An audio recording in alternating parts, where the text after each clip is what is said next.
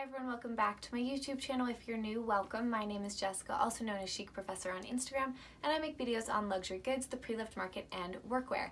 I would love to have you back, so please consider subscribing and liking this video if you liked it. Today's video is going to be all about this bag right here, which is the Mulberry Small Darley bag. And as you heard me say, I love the pre-loved market. This is the only bag I have ever bought new, and I bought it on a recent trip to the UK for our anniversary. So as the name implies, this is the small Darley. There is a regular Darley that is quite a bit larger, and this is sort of the new version of the Bayswater clutch.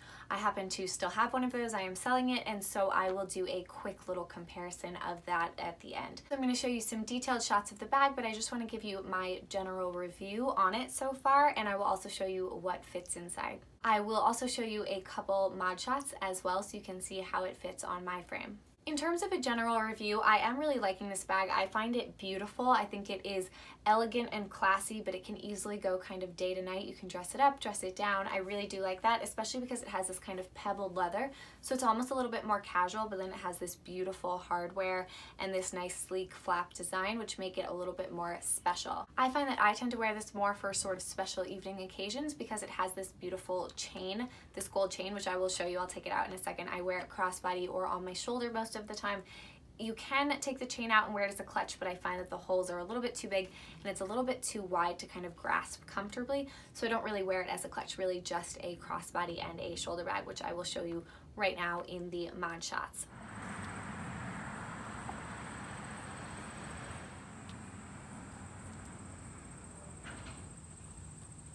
So I personally prefer a chain for a more fancy event, and I actually prefer a leather strap or a fabric strap or canvas or something like that. I find that a little bit more comfortable for all day wear. I do find that this bag, if you load it up, the chain can be a little bit uncomfortable on your shoulder if you're wearing like something that's very thin or kind of bare shoulders. So it's not something I would suggest necessarily as an everyday bag, and I also find it maybe a little bit too elegant for that. The back of the bag features this pocket right here, and I can't fit my phone or anything in this pocket, so I would put maybe receipts or something small in there, like a coat check, a little tag or something like that, but there isn't really any purpose for this particular back pocket for me. I don't really use it, though I'm sure that there will be an occasion where I will. And here's a just quick shot of the side, and again, you'll see this in a little bit more detail up close in just a little bit. So here's what the full chain looks like, and it really is quite a beautiful chain. It has this nice detail to it and is this bright gold color that I think is really beautiful with this black. So again, it kind of gives this day to night vibe because it's not some sort of smooth, shiny leather. It does have a little bit of shine to it, but it is this kind of more pebbled, grainy, I think they call it the small grain leather, and I think it's beautiful, but it does err a little bit more on the casual side, so with the hardware it's kind of a nice contrast. In terms of my general thoughts, I am really liking it for that special occasion, for that moment. As I said, I find it slightly uncomfortable to wear casually because I find that the chain digs in, but I really like the organization of it, I like the size of it, I really like the structure of it, and I just kind of love the look of it. So in general, I'm very, very pleased with this bag. So I'll first get started just kind of showing you the difference between these two. The red is the Bayswater clutch, the black is the small Darley. The black is a little bit taller than the red, and I'll give you measurements in just a second.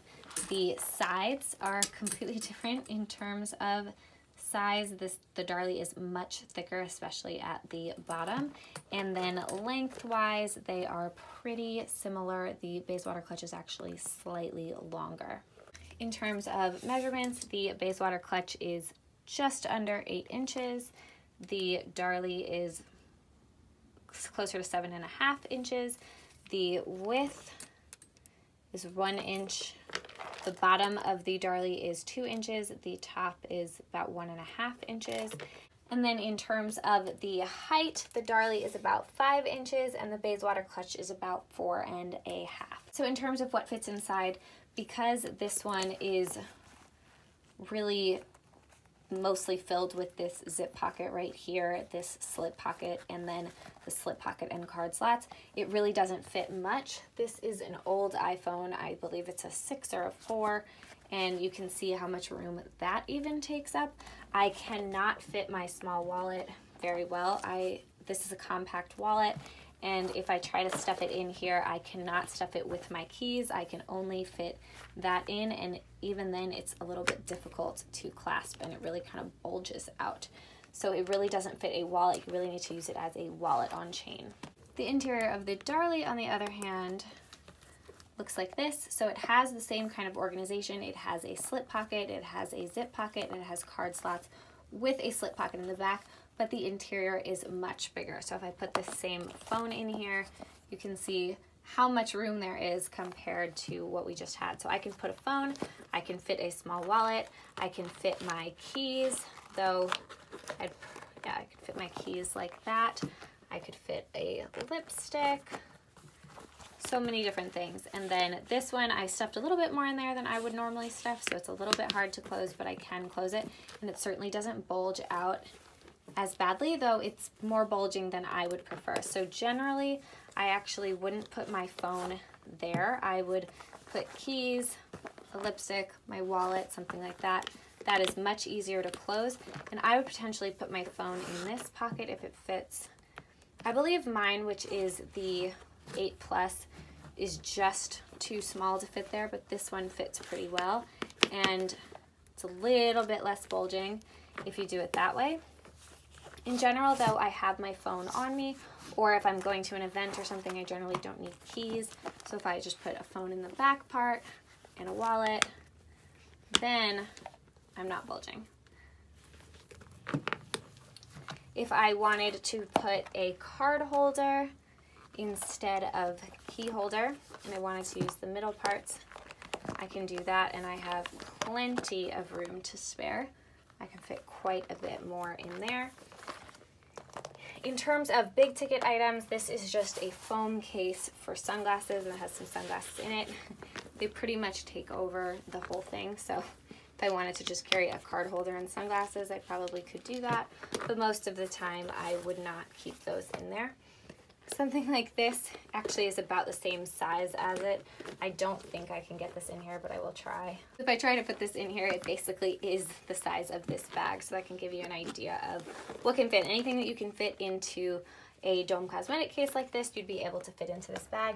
And then something like an iPad mini is just not gonna fit. It's definitely too big for that. It's basically, again, the same size as the bag. So that's it for this video. If you enjoyed, please give it a like and consider subscribing. Thank you so much for watching. If you have any questions about this bag, or you want to see me style this bag in a few different ways, please let me know. You will see it sort of popping up every now and then on Instagram, and I hope that if you are thinking about this bag, that I was able to answer any kind of questions that you might have.